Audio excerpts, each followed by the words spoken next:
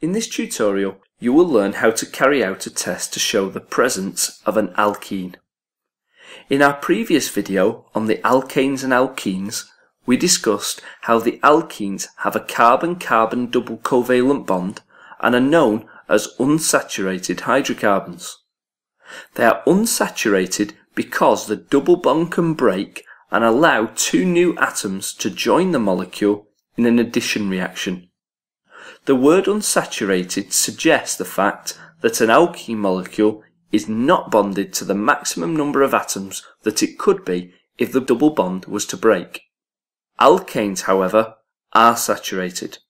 There are no double bonds, and so no addition reaction can take place. Therefore, no more atoms can be added to the molecule. Both the alkanes and alkenes are colourless. For example, hexane and hexene are both colourless liquids. Their displayed formula looks like this. Let us now consider bromine water. Bromine is a diatomic molecule, and when dissolved in a solvent, it forms an orange or yellowy-brown solution. Using bromine water provides us with a test for the alkenes. Look at the displayed formula below. Pause this video and take a moment to consider what reactions could happen.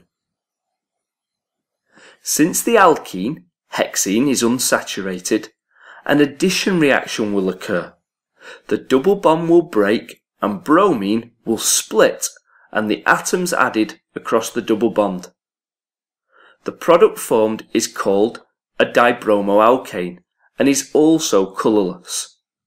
Provided only a small amount of bromine water is added, all the brown bromine will react with the excess alkene to form a colourless solution. Let us try the same with the alkane. Pause the video and have a think about what reaction, if any, will occur this time. Since alkanes are already saturated, there is no room for any bromine atoms to be added to the molecule. Consequently, no reaction takes place and the solution remains brown. So in summary, alkenes are unsaturated. The double bond can break and new atoms can be added to the molecule. Bromine water is a brown or yellowy-orange solution. When you add an alkene to bromine water, the solution goes from brown to colourless. When an alkane is added to bromine water, no reaction occurs and the solution remains brown.